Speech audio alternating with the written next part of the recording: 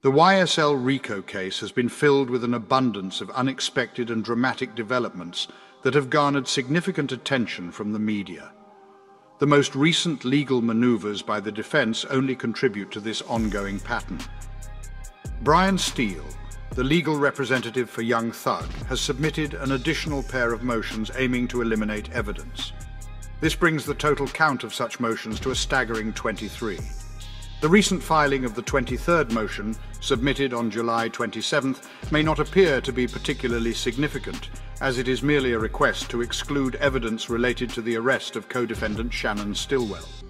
However, it is the 22nd motion that has brought forth a surprising revelation. In the motion, it is stated that Mr. Williams has no direct involvement in the matter. He was neither involved nor arrested on March 17, 2022, and he was not charged with the alleged murder of Mr. Drinks. However, law enforcement officers apprehended Mr. Shannon Stillwell at 2481 Meadowlark Drive, East Point, Georgia, 30344, during a religious ritual that purportedly included the sacrifice of goats. According to NPR, although there has been much speculation regarding the religious beliefs of Stillwell during the alleged sacrificial act involving the goats, it is noteworthy that this practice remains prevalent in various religious traditions. These traditions encompass monotheistic religions such as Judaism and Islam, as well as polytheistic religions like Hinduism, and syncretic and pre-colonial religions such as Santeria. Judge Ural Glanville has not made a decision regarding the motion, and it is uncertain when he will render his ruling. The recent development in the YSL RICO case has once again left people astounded. On July 21st, Young Thug's lawyer was denied bond, and prior to that, a motion in limine was submitted at the start of the month by the attorney, aiming to have jailhouse conversations excluded as evidence.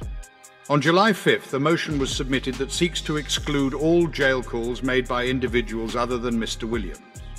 The basis for this request is that these calls are considered hearsay and/or an infringement upon the Confrontation Clause. To put it simply, Steele asserts that phone conversations made from within prison walls are monitored by law enforcement officials, who may subsequently employ the information gathered in other criminal cases.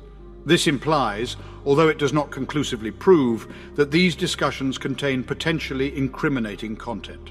Consequently, Steele seeks to have them omitted from the official record. In the month of June, Steele submitted 2 additional motions in limine in defense of Young Thug.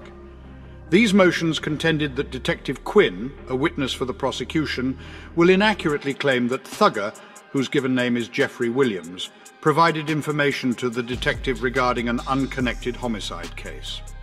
Consequently, attorney Brian Steele made a formal request to Judge Ural Glanville, urging for the exclusion of Detective Quinn's testimony. Steele argued that the testimony is both inaccurate and irrelevant to the trial of the aforementioned case, as it unnecessarily brings Mr. Williams's character into question.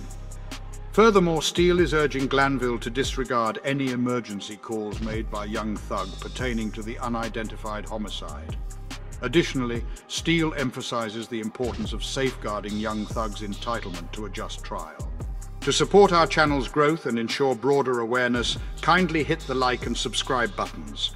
This will help us reach more individuals and disseminate valuable information. Thank you in advance.